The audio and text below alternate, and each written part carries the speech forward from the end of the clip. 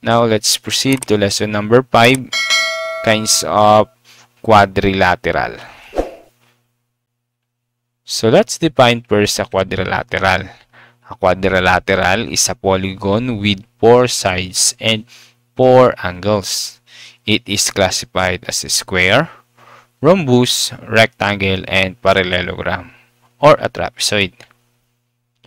A quadrilateral in a real world is like this one. So, a tiles. So, this one is a quadrilateral. The mirror. And this one, the oven toaster.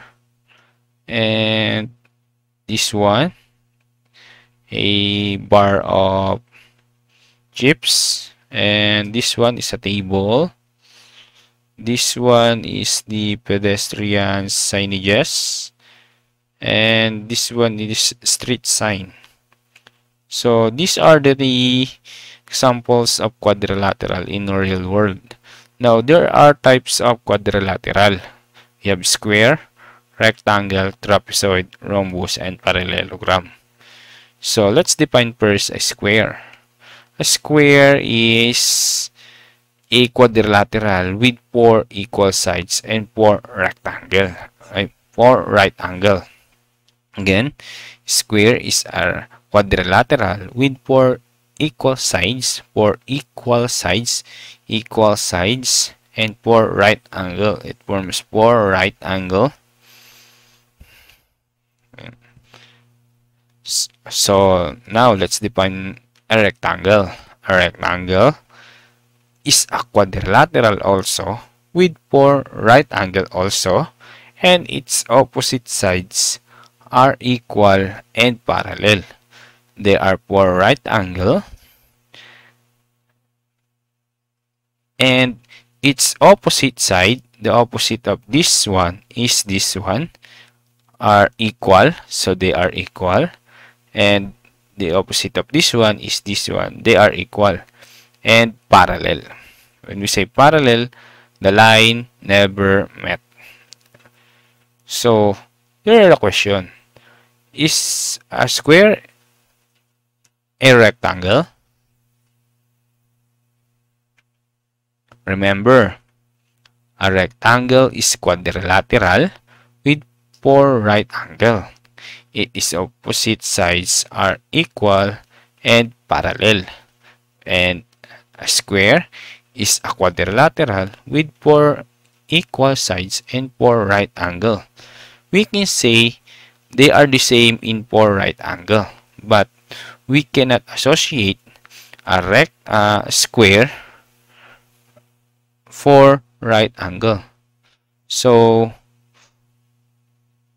we can say that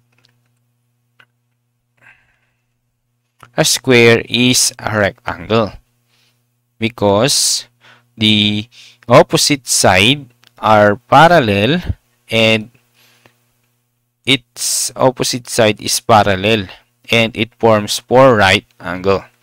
Next, is a rectangle is a square.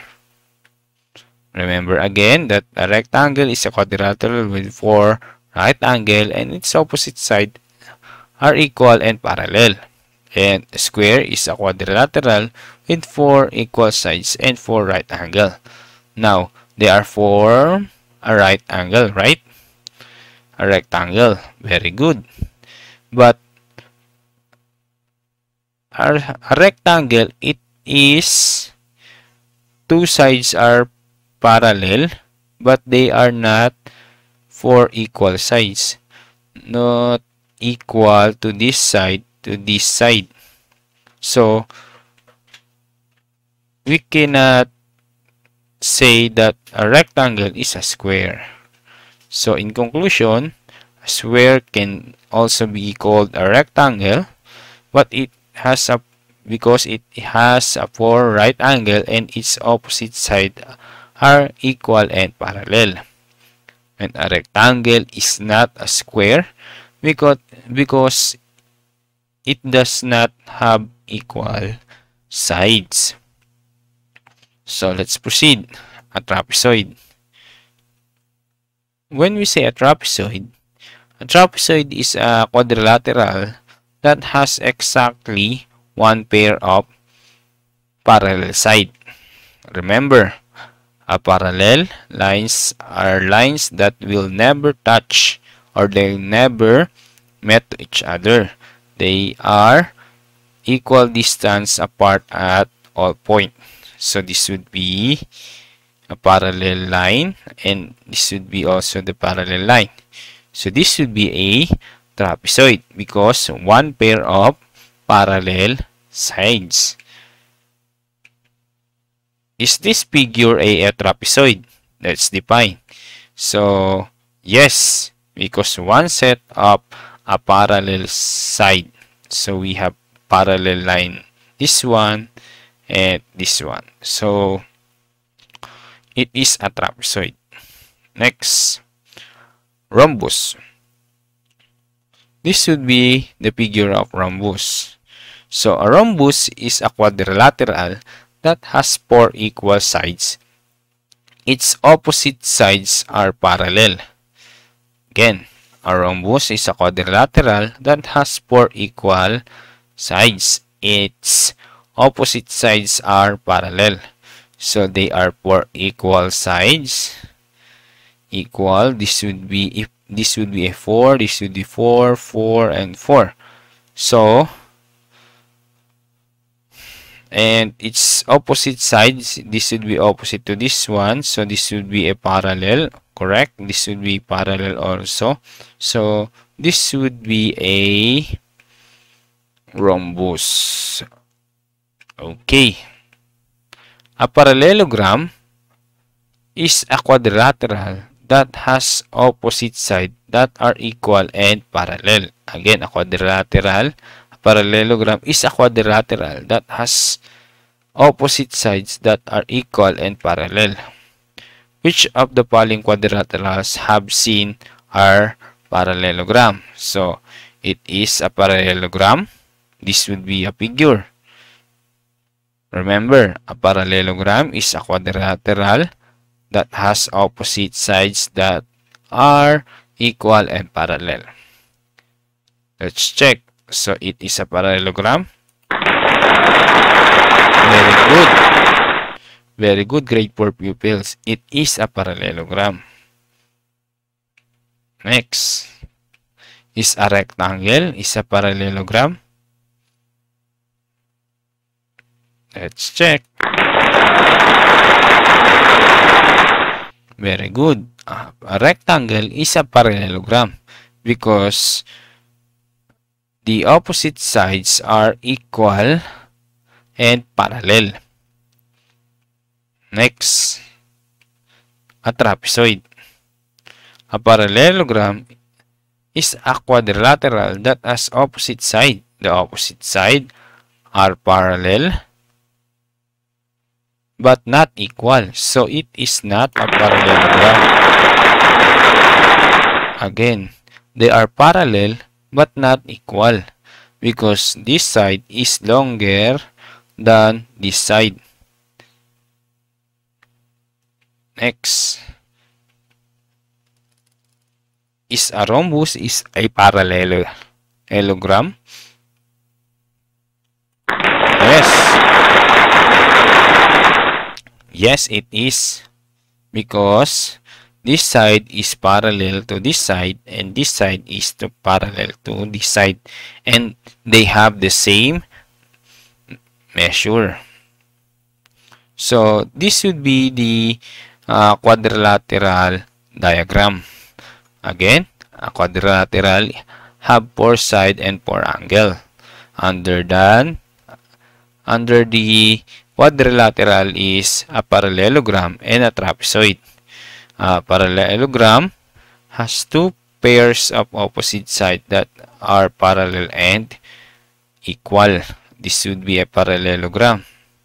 And a trapezoid has 1 pair of parallel sides.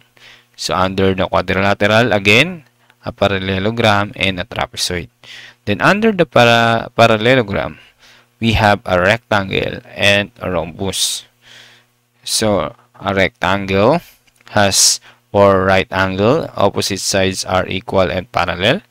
Then rhombus has 4 equal sides, opposite sides are parallel. And a square, under the rectangle and a rhombus, we have a square.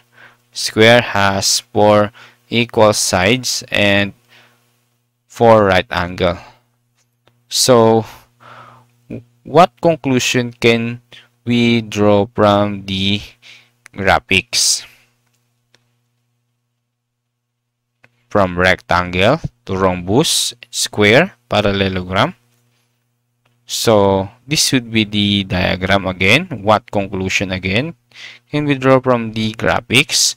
So, first, a square can also be called a rhombus. Under the rhombus is square, can be also called a rhombus, a rectangle, and a parallelogram, and a quadrilateral. And a rectangle can also be called as a parallelogram and quadrilateral. And a rhombus, this would be the rhombus, can be called as parallelogram and quadrilateral. And a parallelogram, also called a quadrilateral. And a trapezoid is a quadrilateral. So that would be the lesson number 5, all about quadrilaterals. So it's your turn, grade 4 pupils. We're going to answer this one. Choose the correct answer. You have 1 minute to do this one. So 1, 2, 3. Your timer starts now. For number 1, which figure must contain 4 right angle and 4 sides of equal length? A, B, C, D. And number 2, a square is a quadrilateral, true or false? And for number 3, which is the best name for the quadrilateral shown? Is it A, square, B, kite, C, trapezoid? You have 22 seconds left.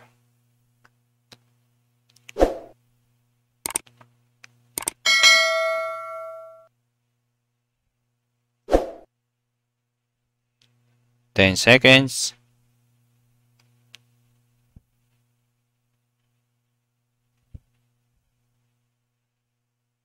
Time's up. The correct answer for number 1 is letter D, because it contains 4 right angle and 4 sides of equal length.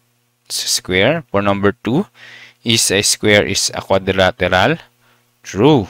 And for number 3, which is the best name for the quadrilateral shown? This would be the figure. So this would be a square. That's all for today. Thank you and God bless.